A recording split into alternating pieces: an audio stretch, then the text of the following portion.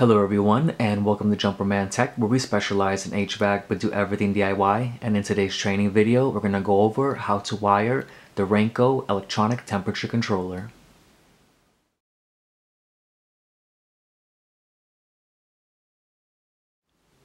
Thank you to everyone tuning into Jumperman Tech. In today's video, we're going to go over how to wire a RANCO electronic temperature control and go into a deep dive on it. We're going to go over some diagrams and I'm going to physically show you how to wire this control. Specifically, this is the model number ETC-111000-000. Pretty confusing and long model number, but it is what it is. This is a single stage 120 volt AC or 208/240 volts AC single pole double throw relay. We're using software version number 3 for this updated control. Here's a close-up view of the RANCO electronic temperature control. As you can see, we have an LCD display and we have 3 buttons, a set button, an up arrow, and a down arrow. This is used to program the controller. If you're interested in how to program this control, it is my previous video and I will leave a link in this video's description and you will see a pop-up at any moment. To access the wiring in this control, you will see 4 screws. You just simply loosen those up and take off the faceplate. Here's a peek on the inside, as I find it extremely helpful to get a visual of what we're looking at before we go into the deep dive on the wiring diagrams. Inside here is where we're going to be doing the actual wiring. Here's a close-up at our terminals, and if you can see, we have 6 of them. 3 up top, 3 on the bottom. Up top is going to be your power supply. On the bottom are going to be your contacts. I need to tilt this control a little bit at an angle so you guys can read underneath exactly what these terminals stand for.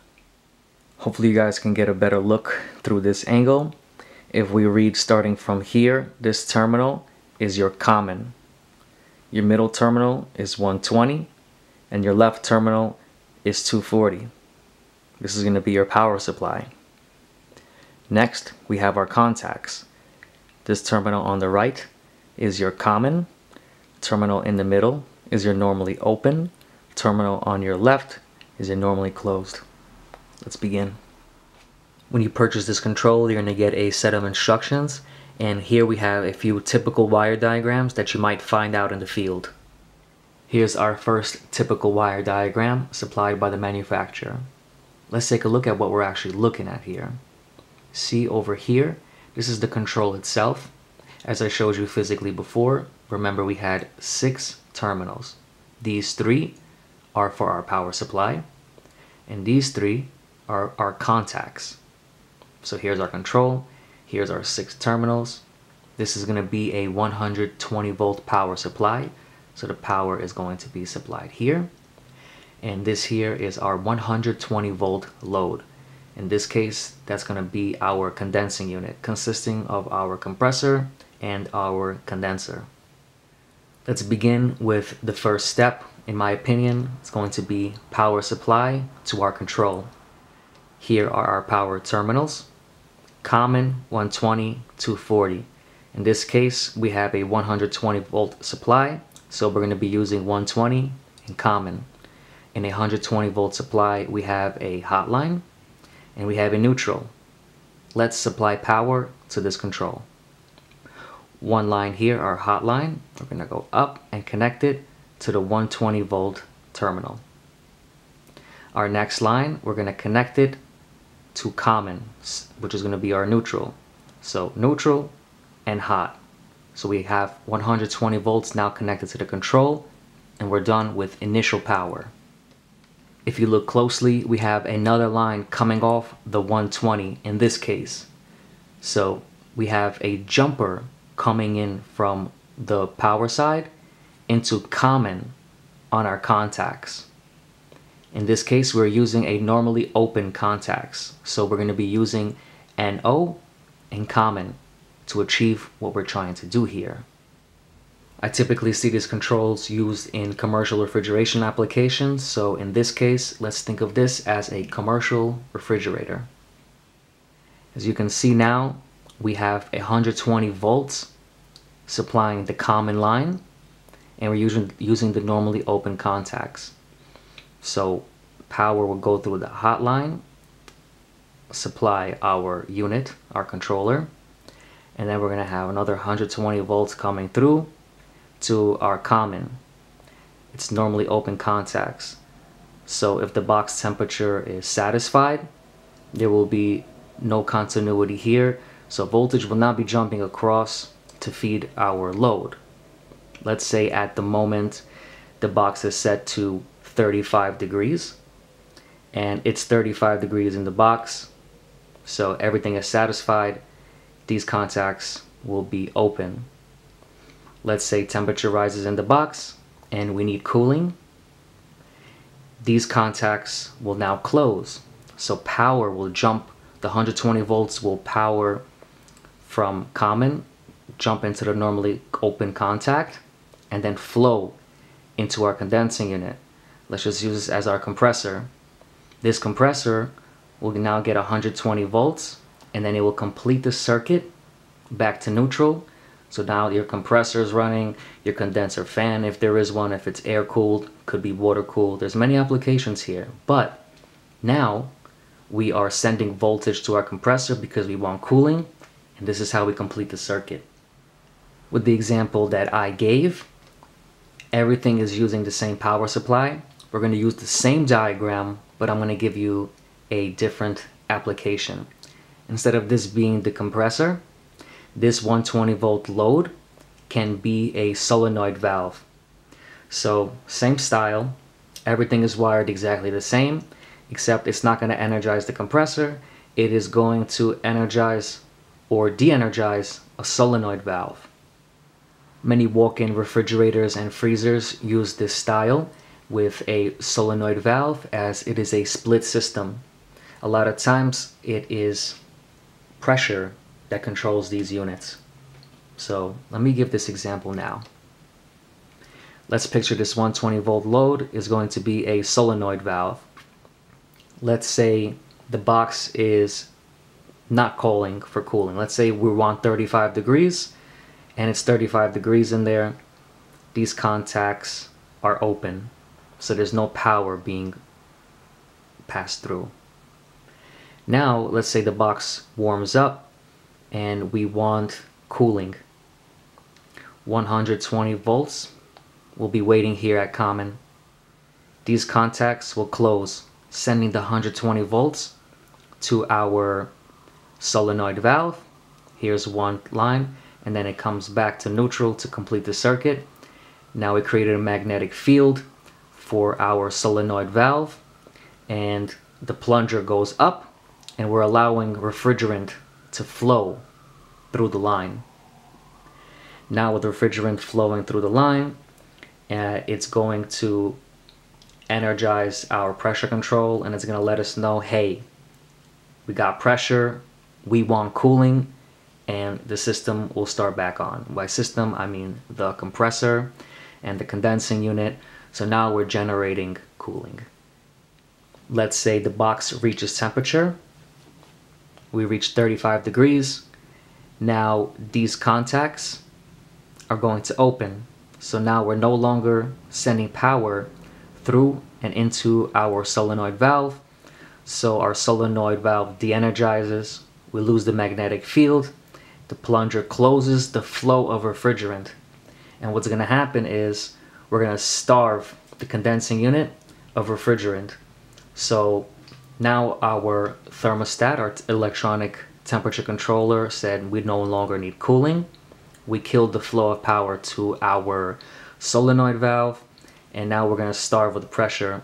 That pressure drop is going to open the contacts in our pressure control and say, hey, we're not safe, we're no good, we no longer need cooling, and the pressure control is actually going to turn off the compressor.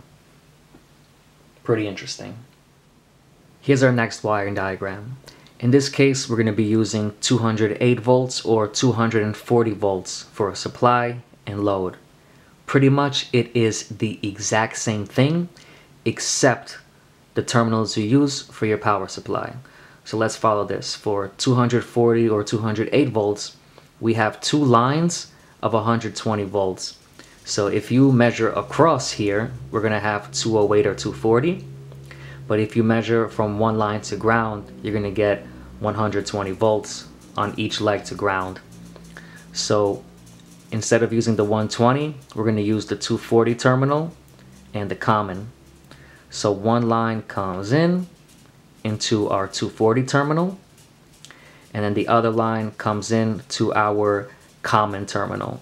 So now we're feeding the control 208 or 240 volts. It is rated for both. And we follow the same exact process with our common and normally open contacts. As you can see, we're also jumping over power to our common. Here's our next example. And in this one, we're going to have either a 240 volt power supply or a 120 volt power supply. Same thing for this one, 240 volt or 120 volt power supply for a load. Difference in this one, there are no jumpers. So there's going to be two separate power sources.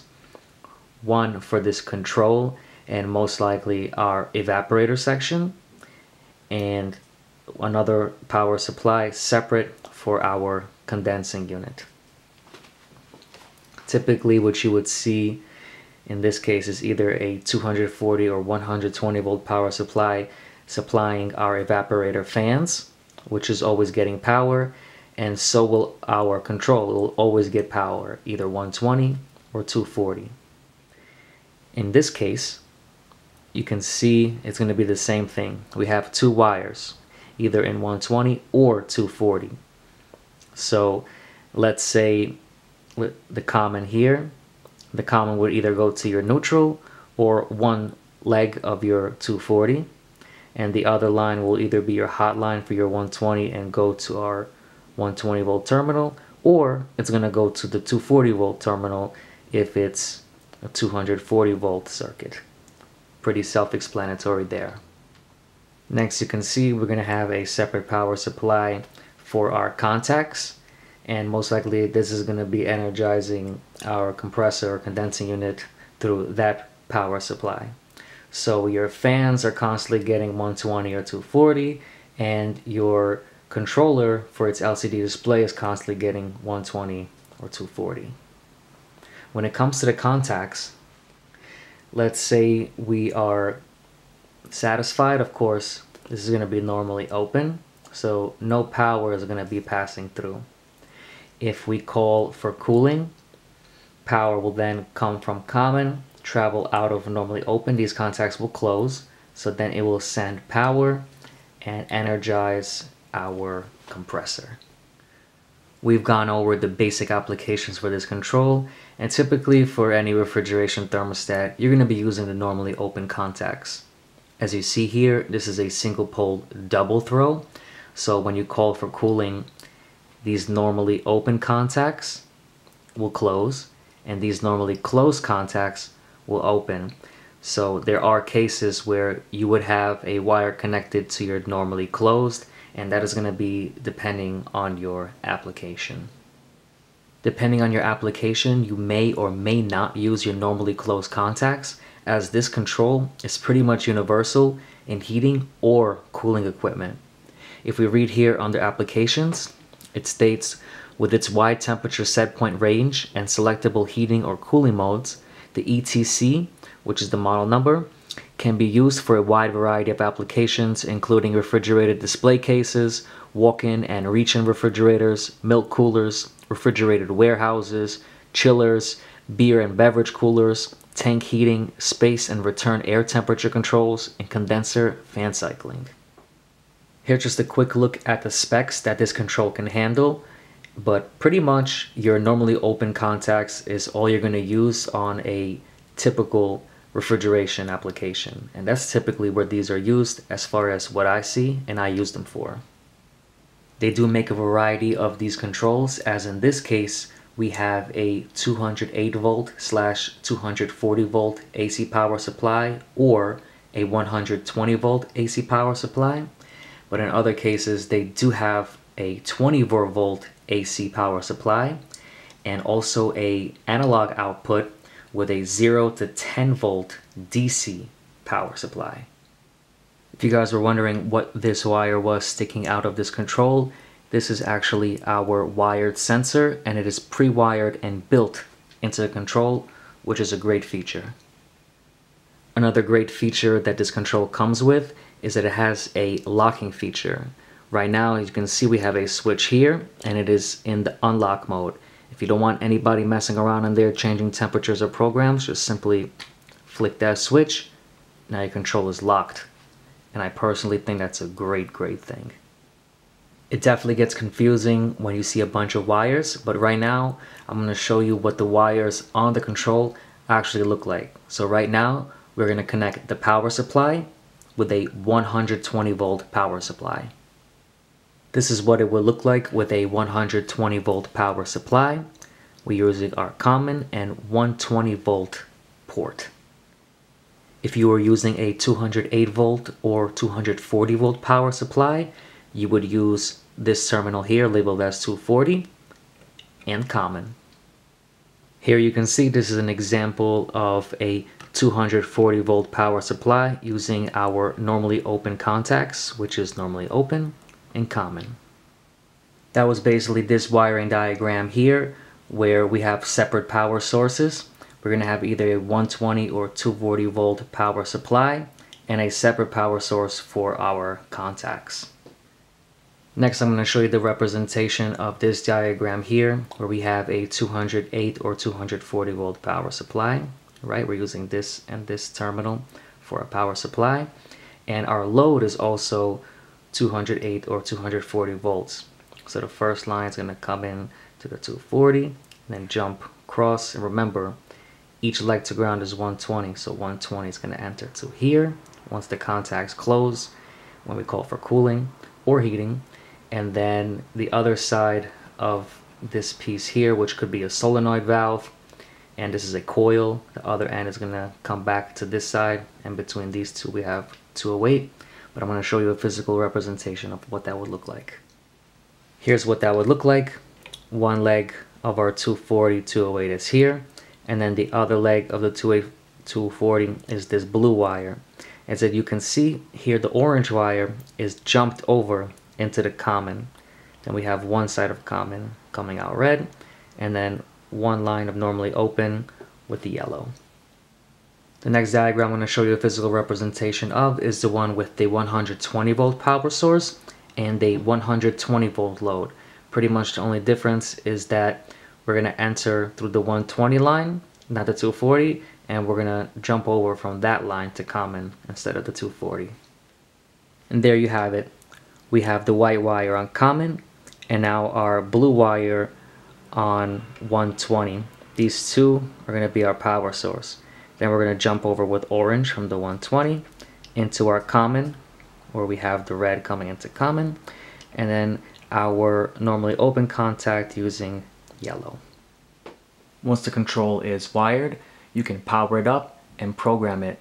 That was my previous video. Definitely check that out. Highly recommend it.